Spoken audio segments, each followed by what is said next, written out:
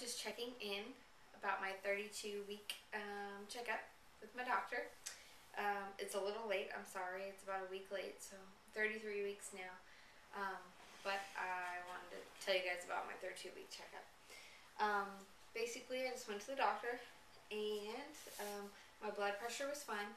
My weight was not so fine. My doctor said that I'm hitting the 25-pound mark, and the average weight for the pregnancy is 25 to 35 pounds. And since I had 8 weeks left, she's like, you need to just, watch what you eat or whatever. So slow down. So I feel like a little fatty, but whatever, because I feel like I weighed a lot when I gave birth to Dakota, so I'm not too worried about it. I'll work it off. So yeah, she's still head down. My blood pressure, let me go back. Okay, blood pressure was fine. Weight sucked, obviously. Everything else was fine. She's still head down, so that's good. I think she's gonna stay in that position. Let's hope and pray that she stays in that position.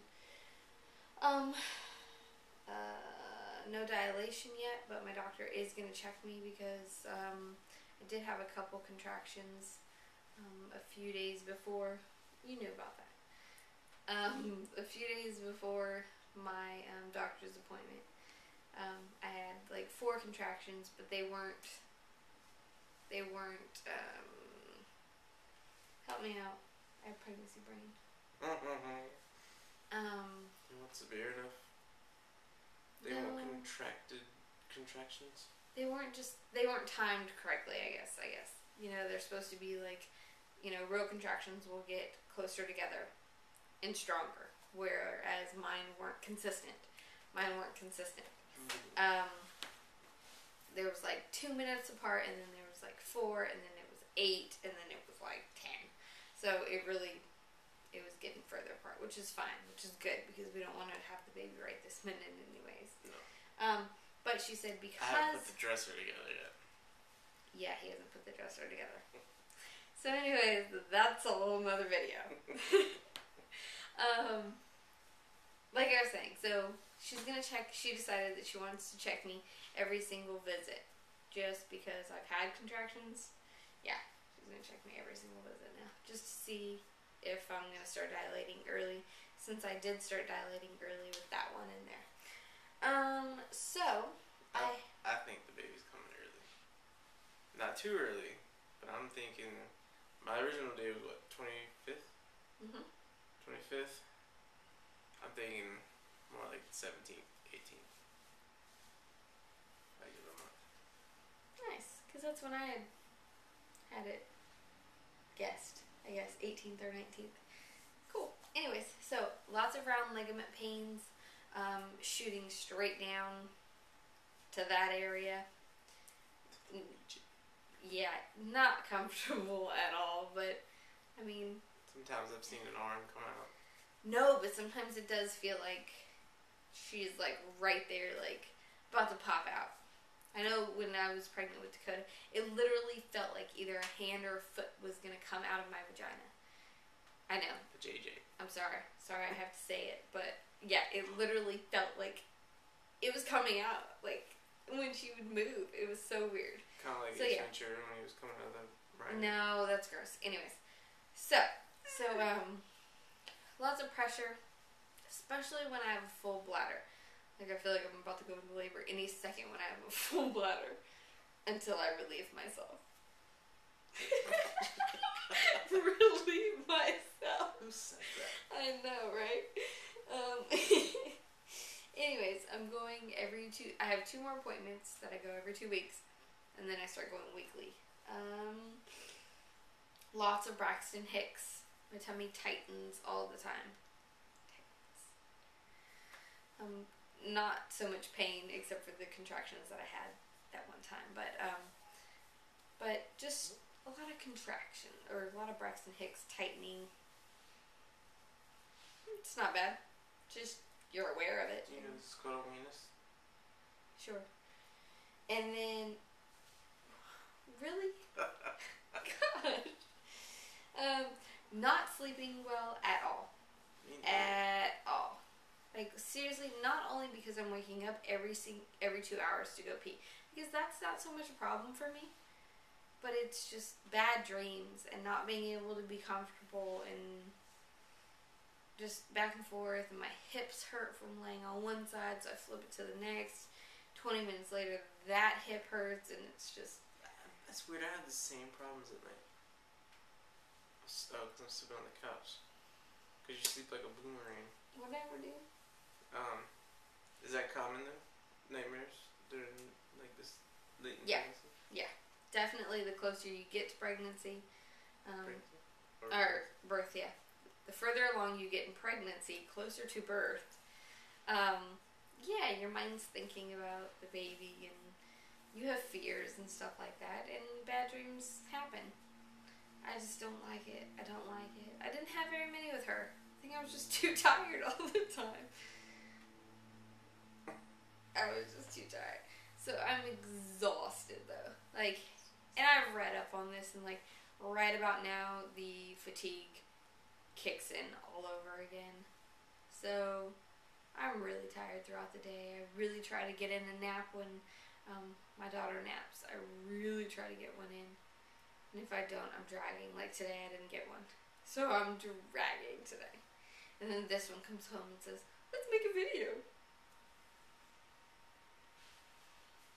But he wouldn't put the dresser together.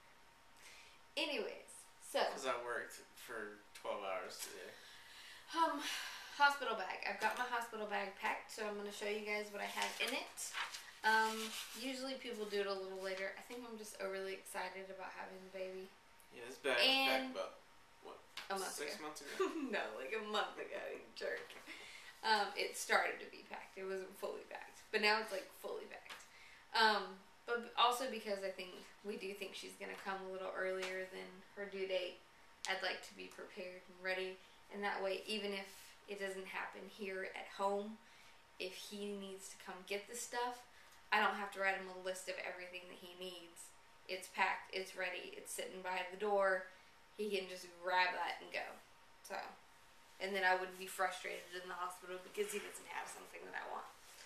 So, boppy pillow, always good for breastfeeding, holding the baby. That's the same one that we have with Dakota. You can go back and look at some older videos and see that she's in it. My princess. Alright, so this is my hospital bag. I hope you guys can see. Can they see this? Okay. Hope so. I have chapstick because your lips get very, very dry when you're laboring. I have my focal point, which is my father and me, of course, when I was skinny. So that's my focal point. But you're skinny now. Love daddy and get skinny. That's my focal point.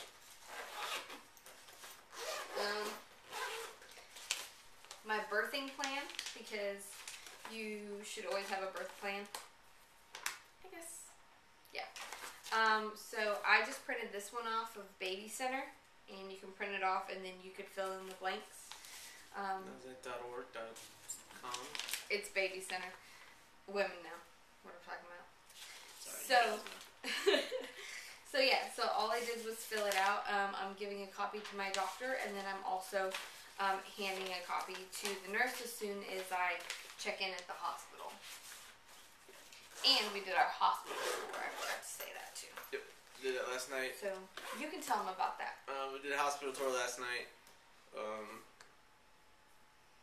It's pretty cool. It's a little bit better than what we had in Dakota. The rooms that we saw weren't as big as the room that Dakota was born in, but the labor room. Yeah, it's still pretty nice. Had cool lights in the ceiling. However, when we did deliver Dakota, we only used half of that room. Like, it was a huge room. Like, you could have fit like 20 people in there. I had a place to put my bag. But you never walked over there. Like, you know what I mean? You're right. You guys stayed by me and helped me. So it's like, you don't need that other half of the room. So really it wasn't necessary to have that big of a room. Now if the recovery room was that big, that would be nice. But the recovery rooms are really nice. at St. Mary's. Really, really nice. I really like it. It looks like a hotel. Anyways, okay, so let me finish with this. Alright, so I've got some undies here, some cotton undies. Because you guys Socks. Socks. And these are really warm socks. These my daddy bought for me. I'm excited about that. These I think my sister gave to me. But they're super warm socks because when you're in labor, like you get really, really hot and then you get really, really cold. And your feet are really cold too all the time. I think that's the woman thing. Nursing bra. Always need one of those. They say to pack like 2 or 3, but really like when I'm in the hospital, I'm usually in a gown or whatever, so I really don't care to have a nursing bra on unless you're gonna have like a whole bunch of guests there that you want that you feel like you need to wear a bra around. I don't know. It's good cold people there. You don't want your baby just Hanging out. flopping in the wind. Well, you're in the bed. You're not flopping. Okay, so this bag came with the rest of my bags, so I just stuck it in here. So this is my toiletry stuff, and this is my nursing cover that I got.